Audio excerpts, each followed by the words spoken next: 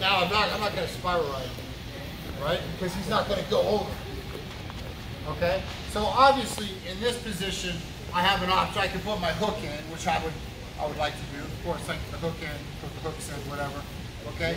But another option, guys, like you said, there's a million things you can do. There's a million defenses for it. But what I like, we're doing this. This is an old wrestling thing too. Okay, I can't take him. All I'm going to do, I'm going to keep my spiral ride. Okay, I still got my chest to back. I'm tight. Instead, I'm under here trying to do it. So I'm going to take my hand, okay, and I'm going to go over this hand. Instead of going underneath, I'm going to go over.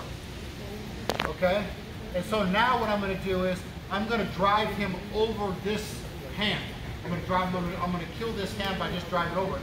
Okay? I'm not going to even grab it. I'm just like this.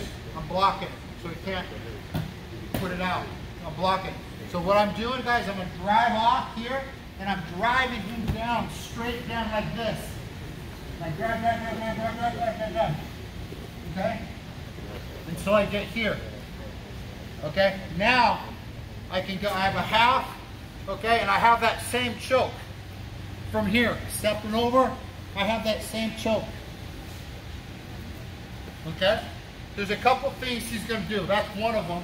If I drive him down, if he goes down flat, he's going to go down, like on this move, okay? Because I had this done to me too. It's terrible.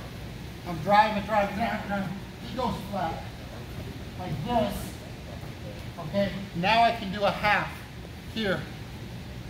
So I do a half. Okay? And now, guys, he can't defend. I'm in the same position I was before.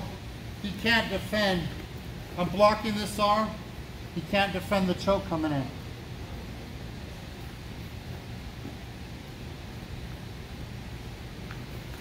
So this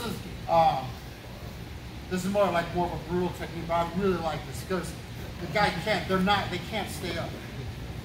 Okay? I don't want to take away from if you want to put your hook in. Because this is always good. This, now he's got to defend. Now look, we're going to play locking. Now I'm gonna choke him here too. Okay? But the key, guys, is I didn't just fall into this position. I didn't fall into him being like this. Okay? Nobody that's doing jiu-jitsu really well is gonna do this when you get their back. They're only gonna do that if you're forcing them to. And how am I forcing them to? I'm forcing him to by doing this. By doing the spiral ride. I'm making him block. Look, he blocked it. Now, like, okay, I'm gonna drive in you like this.